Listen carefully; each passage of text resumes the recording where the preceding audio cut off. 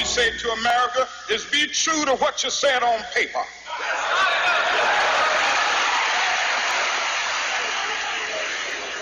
If I lived in China or even Russia or any totalitarian country, maybe I could understand some of these illegal injunctions. Maybe I could understand the denial of certain basic First Amendment privileges because they haven't committed themselves to that over there. But somewhere I read of the freedom of assembly. Somewhere I read of the freedom of speech. Somewhere I read of the freedom of press. Somewhere I read that the greatness of America is the right to protest far right. Dwight Mitchell, the founder and CEO of Family Preservation Foundation, stopped child protection services from legally kidnapping children, lives and practices what Dr. Martin Luther King Jr. so eloquently stated, that the greatness of America is the right to protest for right. Because Dwight Mitchell believes and knows, as Dr. King also stated, that the ultimate measure of any man is not where he stands in moments of comfort and convenience, but where he stands in moments of challenge and controversy. Dwight Mitchell is one of America's true heroes who has stood tall in moments of great personal challenges and turned a legal battle for his children against the Minnesota Child Protection Services into a non-profit 501c3 organization called the Family Preservation Foundation, representing over 5,000 parents whose mission is to defend and preserve the individual rights and liberties guaranteed to children and parents in this country by the Constitution and the laws of the United States as it relates to child protection services and foster care. Dwight Mitchell is also the president and founder of Mitchell & Associates, a leading international management consulting firm. And here is Dwight Mitchell now to share some of his story of the Family Preservation Foundation's history, mission, and accomplishments, as well as how his personal story motivated him to help others with the same challenges. On February 16th, 2014, out to dinner with my wife, CPS came into my house, took away my children, and put them in the foster care. I was completely unaware of why they would do such a thing. I was devastated. Who wouldn't be devastated if they took away your 3 children with no explanation? You didn't know where they were. You didn't know what was going on. It was akin to any parent's worst nightmare. The only phrase that comes to term is kidnapping. That's the only thing that will give any justification or would help me explain to someone what transpired. Your kids are gone, and you don't know where they are, and they won't tell you where they are in this. Well, one of the things that is the most heart-wrenching aspect of this entire process was that I had no idea where my children were. For 22 months, I had no contact with my middle son whatsoever. No phone calls, no letters, no communication, no contact whatsoever. The government said that they weren't going to tell me where the children were. I had no visitation whatsoever. And so from a parent's perspective, it's like they were ripping out a part of your soul and just torturing you for no valid reason whatsoever. There was no justifiable reason for what the government did to me. I realized that the only way I was going to get my children back was to learn enough about the law to fight for them and get them back. I was going to get my children back no matter what the cost. I learned enough about the law that I could file my own motions and represent myself in court. What was very interesting about my whole process is that I was represented by legal counsel for the first 17 months. I then let go of my counsel, represented myself, filed 3 motions before the court to release my child. And at the very next hearing, which was 30 days later, I had my son back in my custody. When I saw how the process actually worked, I wanted to help other parents, and this is what led me to form my organization, Family Preservation Foundation, so that no other parent would go through what I went through. I was determined to be an advocate for the less fortunate people who didn't have, my education or background, and to educate them on the law and what they should and should not do as it relates to child protection services. In this insider exclusive Justice in America Network TV special, our news team visits with Dwight Mitchell and his attorney in Minneapolis, Minnesota, to go behind the headlines to see the challenges their organization faces and the progress they are making to improve Minnesota's child protection laws. This is the Insider Exclusive, live from Minneapolis, Minnesota.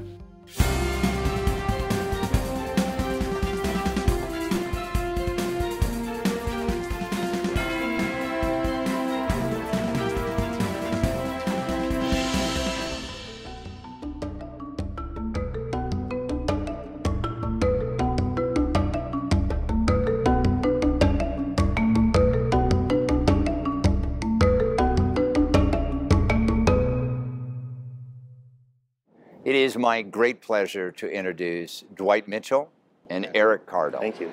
We're here in Minneapolis today talking about a very important issue that deals with child protection services. You have been through the ringer with your own personal case, and you represent many people who are in the same situation.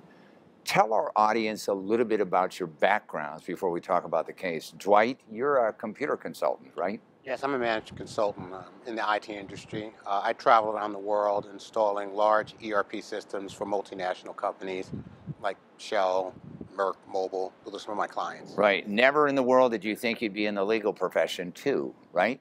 I did not, especially after 52 years, or 33 years actually, in the computer industry. Right. But it came about from a personal experience, which we will talk about in a minute.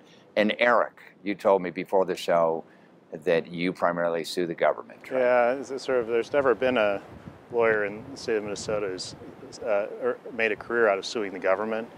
And I've been doing that for 25 years, over 150 published appellate cases. I've sued every level of government, state agencies, counties, school districts, townships, cities, and it's been very rewarding because we win a lot because the government's violating all the time. You would think the law enforcing officers would follow the law, but they violate the law. In Minnesota, they're law violating officers. I'm just kind of curious, when you've got 150 appellate opinions, some trial judges don't know the law themselves, do they? And they rule against your case. That's why it's on appeal maybe sometimes? That's right. And often, you have a local judge reviewing the local government officials' conduct, and you lose in district court, but on appeal it gets straightened out because the appellate courts understand that they need to have a uniform standard statewide, right. And that simple rule is that state officials and local officials should follow the law. Right. In a nutshell, Dwight, again, you were never involved with legal issues before until what happened? Well, I was 52 years old, and my son had been misbehaving in school. He wasn't doing his homework. He wasn't doing his chores. He was just, for lack of a better word, going through the dum-dums, as I like to call them. Gave him what I considered ordinary corporal punishment. I gave him a spanking on the behind. And how old was he? He was 10 years old at the time. Okay, and you were divorced at the time, correct? I was divorced. Background leading up to that, the divorce might have been contentious regarding custody. That was an understatement. My former wife had, for inexplicable reasons, stopped taking care of the children. I was living in London at the time, working with Johnson & Johnson. I was called back to the United States because there were family issues at home. I was given custody of the children. My former wife did not want to adhere to the court rules. She kept breaking the restraining orders that were placed against her. The children were put in my custody while we were going through the divorce. She hired a hitman. A hitman? A hitman to kill you? In order to obtain the passports, because I had the passports and she had bought tickets to take the children to Spain. Right. And she was caught trying to kidnap the children and take them to Spain. What happened to the hitman situation? The hitman, believe it or not, called the police because he felt that what she was doing was wrong. The police put out a sting. They recorded, they captured her on video and audio, making plans with who she thought was the hitman, who was actually an undercover police officer. So they had everything on tape. So even after this, you still had to go through the Child Protection Services removing your children. That's correct. That's amazing, isn't it, Eric? No, it's outrageous. The Child Protection Services, I think in part because, as you see, Dwight is an African-American man, believed his spouse, but this was a convicted felon who had been deported to Spain in a conspiracy to kidnap the kids and harm Dwight. And so how does a Child Protection Services agency align with a felon like that, when Dwight obviously is an upstanding man who had an ordinary spanking, and then he lost his kids for 23 months. Yeah. Now, usually a person in your situation would hire a lawyer to help them out. You mentioned you filed a motion pro se. Initially, I did have a lawyer, and I was not happy with the lawyer services, and so... We don't have to name any names, but not happy in what way? Not being as aggressive as he should be? Things were getting worse instead of better.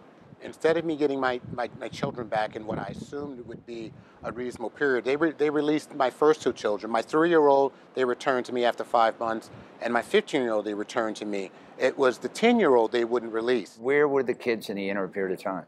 They were in foster care. So my middle son was in foster care for 22 months, so I didn't see him. I didn't speak to him.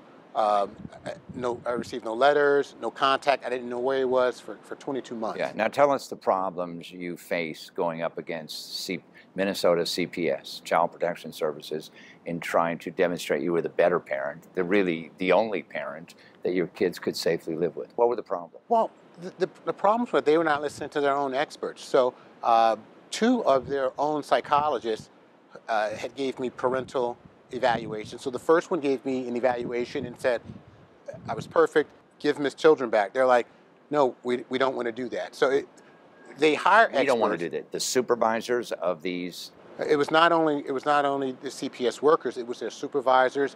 I went all the way up to the director of Dakota County Social Services trying to get someone to listen. I said, look at the evidence. You've had the evidence since the second day that this started. You called New Jersey, you received all the official documents from New Jersey. Why isn't anyone listening? They're like, we don't have to. This is Minnesota. When does Eric enter the picture here? Eric enters the picture when, after I got my son back finally after 22 months, I filed a federal lawsuit. It's kind of funny because he called me, and because of the nature of my practice, I don't have time for fact-intensive disputes, and so I pushed him away. And then he worked pro se for a while, and then he came back to me in the federal lawsuit. So it was kind of because I'm looking for a particular type of case where we can get a remedy against, in this case, state agencies. That's huge, and his case represents that. You eventually, thankfully, got your kids back. Did. It was a long, hard fight. You have 3 kids? I have 3 children, 3 boys. 3 boys. And they've been with you now for how long? I've had them back. I've had them all back for 5 years. Xander came home in December of 2015. Do they understand what their dad had to go through to get them home? They do. And when they came home, we all sat down as a family, and I actually took them through everything. Xander had no idea what was going on. Xander had asked to come home multiple times, and they refused to allow him to come home. They actually told him that I didn't want him to return. I didn't want him to come back. Social services. Social services. It's in writing. It's in their documents. And so everything that I'm saying is documented. So they have these case notes. And I guess they're so brazen and so arrogant that they wrote everything down. And so when I received discovery, I got 600 pages of discovery with all of their case notes. And I started going through. I went through every single page, and I just started pulling out all of these documents to show what they were doing was illegal. As you're talking, I'm thinking to myself, you're running another business. I am. This must involve a tremendous amount of time. I wasn't sleeping. I really wasn't. I was traveling for work. Now, Eric, you filed a federal lawsuit after this, after he got his kids back, on behalf of Dwight as well as his new foundation, the Family Preservation Foundation, correct? Yes, that's correct. Tell our audience a little bit about that lawsuit that you filed.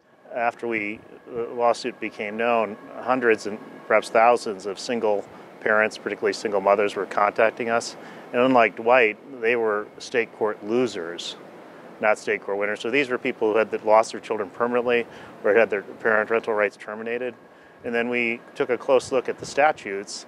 And in Minnesota, the child protection can seize a child for any touching. I mean, it's just a horrific incorporation of different statutes, but quite simply, in Minnesota, it's child abuse if you meet the elements of assault, battery, or malicious punishment of a child, but they specifically excluded the criminal defense, which is a parent reasonably touching the child to protect them, discipline them, clean them. And so in Minnesota, even a touching that everyone would agree would be proper can be the basis for seizing a child. Like a spanking. Right, even like an ordinary spanking or an ordinary cleaning. If there's some allegation of touching, then the department can seize the child for an indefinite period of time.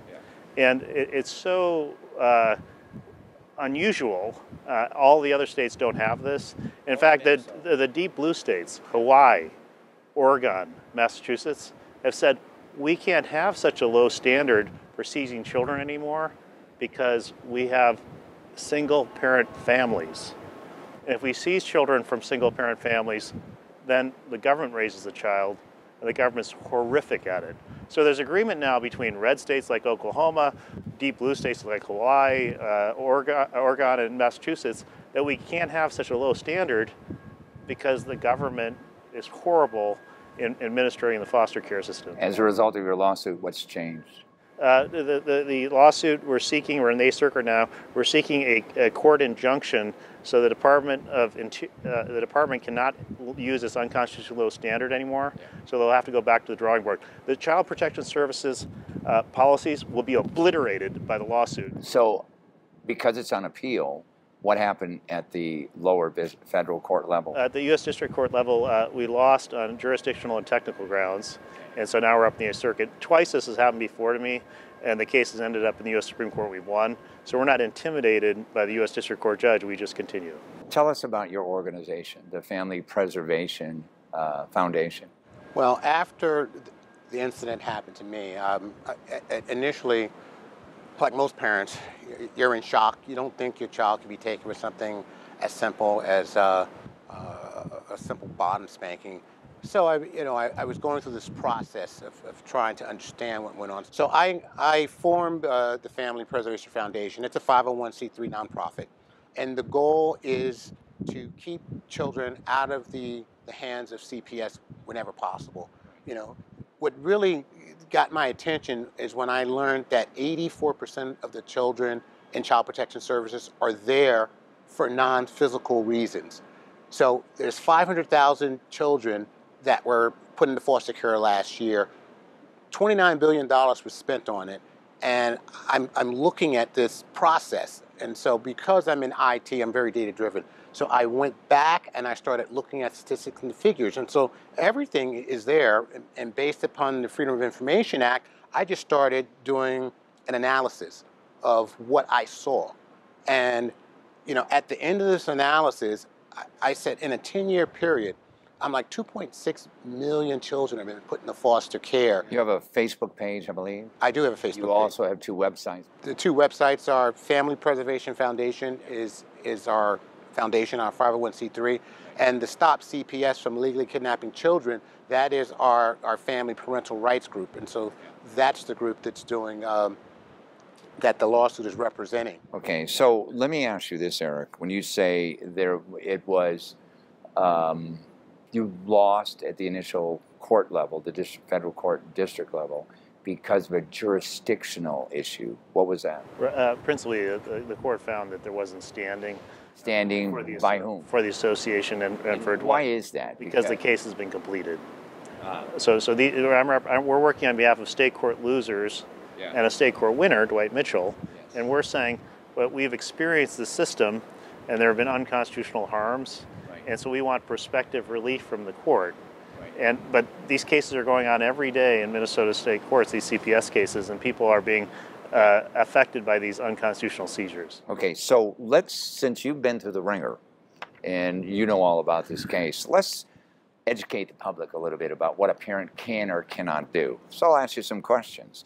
Do parents have the right to refuse entry to an investigator from CPS? A persistent effort like that would result in seizure of the child. Persistent denial? A persistent denial would lead to seizure of the child. I think the question is, could this lead to seizure of the child? Yeah, that would lead to a seizure of a child. Do parents have the right to know why they are being investigated? Yes, they do. Parents do have a right to know why they're being investigated. So somebody comes, knocks on your door, we're from CPS, can we come in?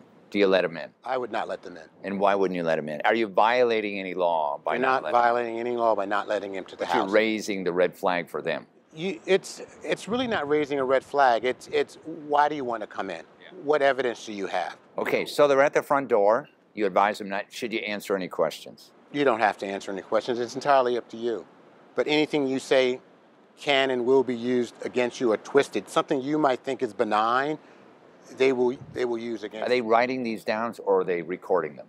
They do both. They do. Are you allowed to record the questions? You are allowed to record. You are allowed to record the conversation. You're allowed to record. Can you say to them, I want to record this? Yes. And I tell everyone to do that. What if they say no? They have no right to tell you no. Can parents refuse to have the investigators interview the children? Parents can refuse, but in Minnesota, Minnesota can go around the parents' back, go to the school, and talk to the children without the parents' permission. What do you tell your children? What do you tell children right now on camera when an investigator comes and says, we're from CPS, we want to ask you some questions? What should you tell the kid to say? I will only speak to you with my parents present. Okay, and they have the right to do that? They have a right to do that. They will not be removed? They will not be removed. Some kids are removed from schools. Correct. What other advice do you have for parents who are currently going through a situation like this? What are their rights? What we tell everyone who calls the foundation is that the number one thing they need to do is to be quiet. In Minnesota, if quiet means speak very little. Speak very little. I mean, you can be polite, you can be cordial. They can say we're here to investigate, allegations of child abuse. Yeah. By the way, I'm just kind of curious. In your case, your ex-wife made false allegations. Yes. She's a convicted felon. It didn't matter to CPS whatsoever. Where do most of these allegations come from? Neighbors. Neighbors, or how about contentious divorcees? That happens more than probably not. Yeah. Meaning most of the people that I have come in contact with, their former spouses have made allegations of child abuse, especially if they're going through a contentious divorce. The way to change any law is not only in the courthouse, but also by state legislatures. Our whole goal now is education and trying to get legislation. Right. And that's the goal of this show. And I want to thank both of you for being on the show. Thank you. Thank you. Thanks for joining us. You can get more information about our guest and the issues at insiderexclusive.com.